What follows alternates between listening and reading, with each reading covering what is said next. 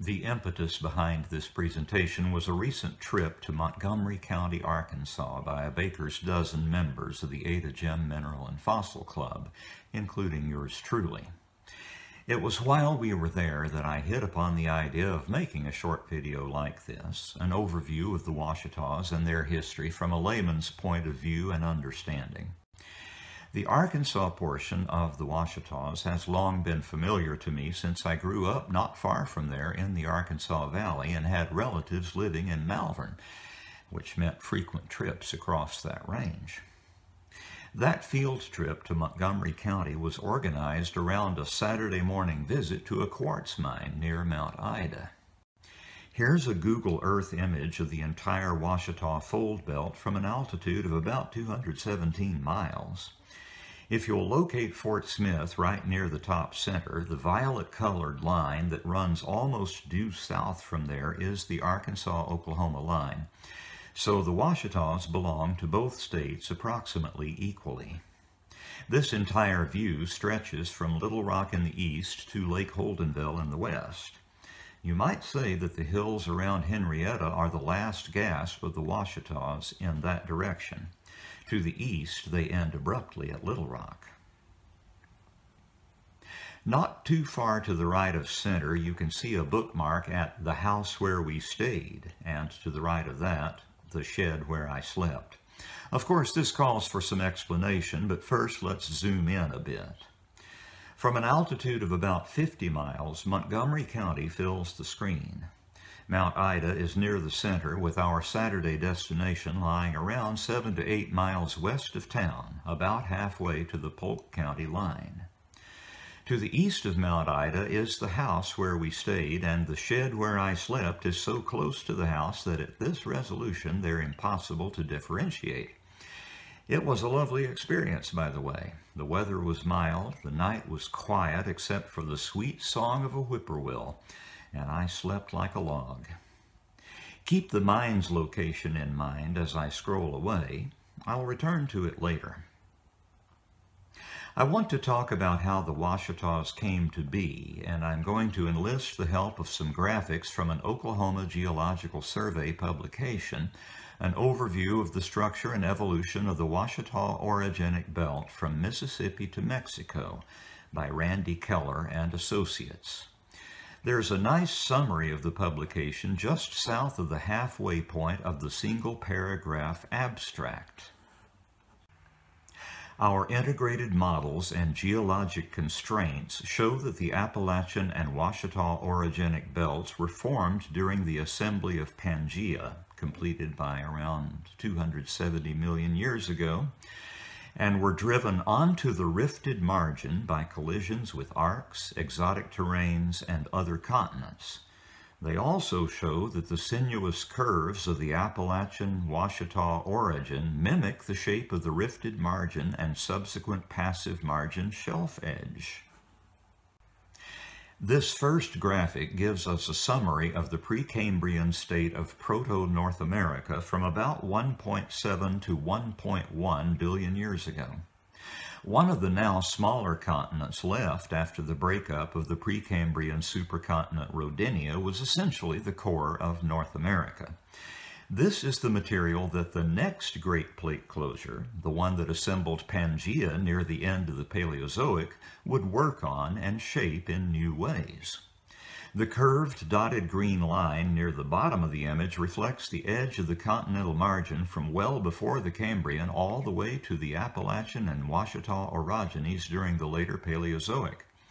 Here you see ancient yet familiar features, such as the southern Oklahoma Alocagen, responsible for the granite and gabbro of the Wichita Mountains, and the Reelfoot Rift, answerable in large part for the Mississippi embayment, which shapes the state of Arkansas in a geologically striking way, as you will see shortly.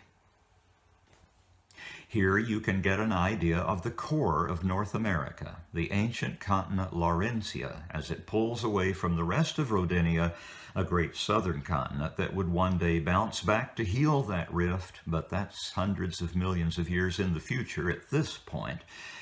But when it did come, that ancient continental margin practically defined the configuration of the Appalachian Ouachita orogeny, as you can see from the dotted orange line.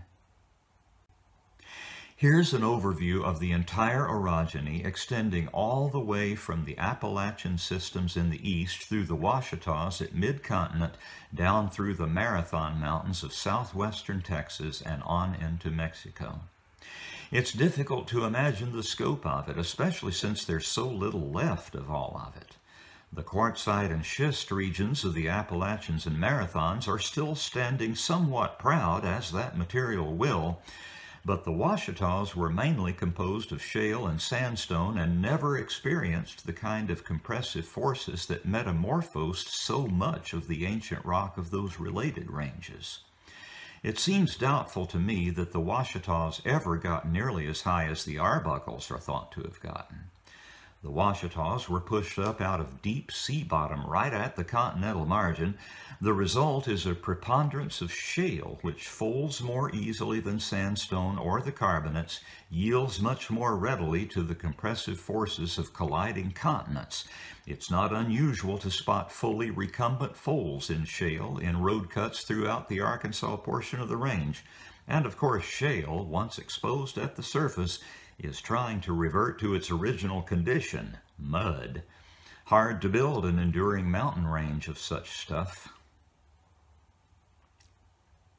I want now to examine a cross-section plotted fairly near where we collected at that quartz mine recently. Here's the entire Ouachita range laid out in a different schematic with some of the areas singled out for study. We'll be looking at section AR4, the dark line to the right that runs vertically right through the oldest part of the Ouachitas, the Benton Uplift. The northern terminus of this cross-section is the Arkansas River between Johnson and Logan counties. The section runs south through Yell County, then practically right along the county line between Montgomery and Garland counties, and terminates at the Pike-Clark County line right about where the Triassic sediments of the Gulf coastal plain set in. You may notice the Mississippi embayment to the right. Keep that in mind. Here's the section in its entirety. Left is north. Note that there is no vertical exaggeration. In this cross-section, rock that has long since been removed by erosion, a prominent example here being all that's missing from the Benton Uplift, can be reconstructed conjecturally based on the clues given in what remains. To both the north and south, you can spot the various shades of blue that designate Pennsylvanian period sediments. Those rocks are actually the caprock of both the Ouachitas and Ozarks to the north, the difference being that the Ozarks weren't nearly so tormented by compressive forces during the uplift of that large dome-shaped plateau, with the result that all the faults there are normal faults, and a good deal of the more recent cover remains in the Boston Mountains. That's all long since gone from the Ouachitas, which were both raised much higher, hence more vulnerable to weathering and erosive forces than the lower-lying plateau, and were also much more fractured, riddled with thrust faults, and with some strata tilted to vertical and beyond. And once the caprock was gone, those vulnerable shales started turning back into clay as fast as possible, because that's what they were to begin with. But there are some hard sandstones in some of that more ancient Paleozoic rock, the ones rendered in vivid permutations of pink and purple, and it is there that we'll find the quartz we were mining the other day. Keep in mind that this cross-section runs right down the county line between Montgomery and Garland counties, and I'd estimate that the mine we visited lies some 25 miles to the west of that line. I've learned from various Arkansas Geological Commission publications that the oldest rock exposed at the surface in Arkansas is in Montgomery County. Just by glancing at this schematic, you can see that the Ouachitas are essentially a large anticlinorium, and eroded anticlines of any size always exhibit exactly what we see here. If you start at one edge of the anticline and travel towards its center, the rocks at the surface will get older and older until you reach the center, And then we'll get younger and younger on your way back out the other side. All that folding at the center of the anticlinorium has resulted in some impressive distortions, like this bedding tipped to vertical at Y City and Polk County, and this synclinal fold near Hot Springs. It's time to take a look at a geologic map of Arkansas. Of course, all the features are far too small to be legible at this scale, but what I want to focus on is the fact that the state is neatly bisected on the diagonal by the Mississippi Embayment and Gulf Coastal Plain. To the west and north of that line are the hills, including the Ouachitas and Ozarks. To the east and south are the floodplains and coastal sediments of the Embayment and Coastal Plain. The divide is so stark because the embayment is an enormous down-dropped block attributable to the Reelfoot Rift, which I pointed out in an earlier graphic. All that crumpled seafloor sediment pushed up into ancient mountains was continuous from Maine to Big Bend, but time and gravity and tectonic processes and erosion and deposition have done their work and erased large portions of the orogenic belt from view at the surface. To the lower left of this map lie the Ouachitas, in the deep pinks of the earliest periods of the Paleozoic. The extent of the folding is obvious. The rivers in this region all exhibit trellis patterns in their drainage following the fault lines.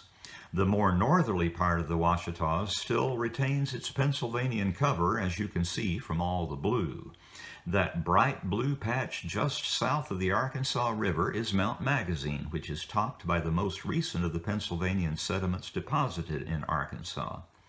North of the Arkansas River is the highest of the Ozark Plateaus, the Boston Mountains, topped by the Atoka Formation sandstones, which are very resistant to erosion and form wonderful vertical bluffs. Farther to the north lie the older Mississippian rocks of the Springfield Plateau, dominated in Arkansas by the Boone Formation. And to the east of Harrison, the north-central part of the state, one encounters the older Devonian and Ordovician age rocks of the Salem Plateau. And then the Mississippi Embayment cuts it all neatly in two with this vast sprawling delta composed of quaternary sediments. But those same ancient rocks found in the Ozarks are continuous on into Tennessee, Kentucky, and Illinois. Now I'll zoom in on the Ouachitas, and it becomes apparent that one of the reasons the area looks so vivid on the map is that the faults are all indicated in red, meaning they're all compressional faults, reverse or thrust faults. This is what accounts for the tortured state of the rock in the Ouachitas. In the Ozarks to the north, the rocks have been left untroubled by such forces, and mild extensional forces have created only normal faults. I've circled a few items for orientation. To the right is Hot Springs, whose thermal springs are owing entirely to the crust's geothermal gradient and have no relation whatsoever to the Magnet Cove igneous province a few miles to the east, where over 100 minerals have been found. To the north of Hot Springs, at the top of the map, is the little town of Ola. The winding highway that connects Ola and Hot Springs is Arkansas 7. If one is approaching Ola from the north, one is about to leave the flat stretches of the ancient Arkansas River's floodplain and enter the Ouachitas. A trip south on Highway 7 takes one to Hot Springs, which is near the core of the range, and then one can proceed south from Hot Springs on the same numbered highway and drive out of the Ouachitas at Arkadelphia, at the bottom of the map. You can see here the general pattern I earlier described, driving through increasingly older sediments as one approaches the hinge line of the anticline, and through progressively younger ones out the other side. Of course, to the south, the range is truncated by the downdrop of the embayment and Gulf Coastal Plain. Highway 7 does not cut through the very oldest of the Ouachitas constituent rocks, however. The highway that does that is Arkansas 27, seen farther to the west, on which one can drive in a southerly direction from Danville at the top of the map, a few miles west of Ola, and experience the oldest rocks in the range near Mount Ida. Mount Ida is about halfway between Hot Springs and the Oklahoma line, and the mine we visited on our Saturday outing is about halfway between Mount Ida and the Polk County line, or maybe 7 to 8 miles. I've circled the region. Notice the formations marked OC and OCM. The capital O in both cases stands for Ordovician, while the C is for Collier Shale and CM for the Crystal Mountain Sandstone. These are the oldest formations exposed in Arkansas, right at the heart of the Ouachitas. Here's the entire stratigraphic column for the Arkansas Valley and Ouachita regions, and you see our two formations there at the very bottom. This stratigraphic summary was published by the Arkansas Geological Commission in connection with the map I just showed you, and here's the foreword to the section of the summary that deals with the Ouachita Mountains. The Ouachita Mountains are made up of complexly folded and faulted Paleozoic age sedimentary rocks that were originally deposited in mostly deep marine environments.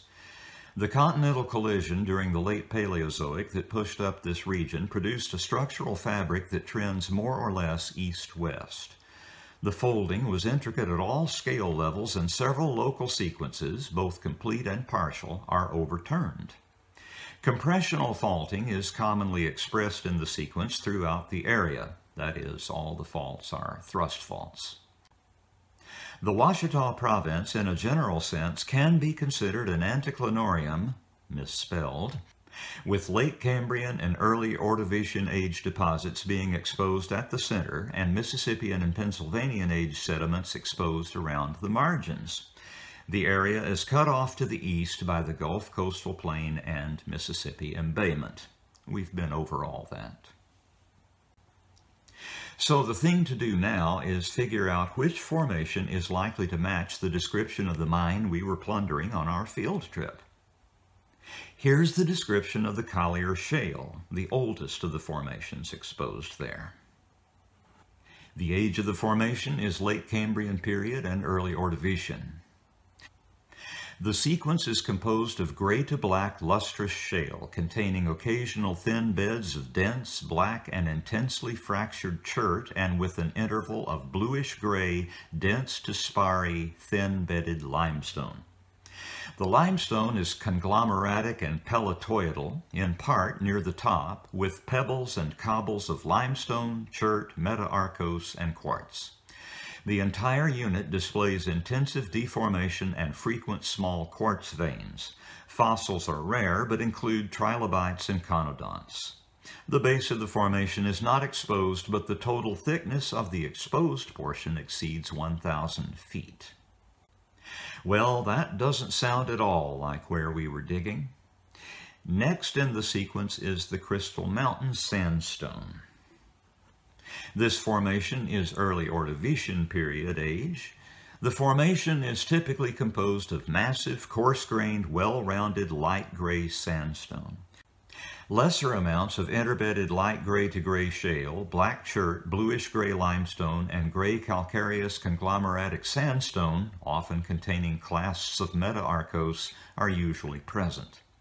Some large boulders of metaarchos and other exotics occur in some slurried conglomerate intervals. The unit is often set with a network of quartz veins up to several inches thick. In some places, the quartz veins are open, up to several feet wide, allowing clusters of quartz crystals to form. Conodont fossils are known from this unit. The contact with the underlying Collier Shale is considered conformable. Typical thicknesses of the unit range from 500 to 850 feet, but some sites may have less than 50 feet. That sounds exactly like where we were digging. What do you think? By the way, those beds dip north at about 23 degrees, to the best of my ability to calculate.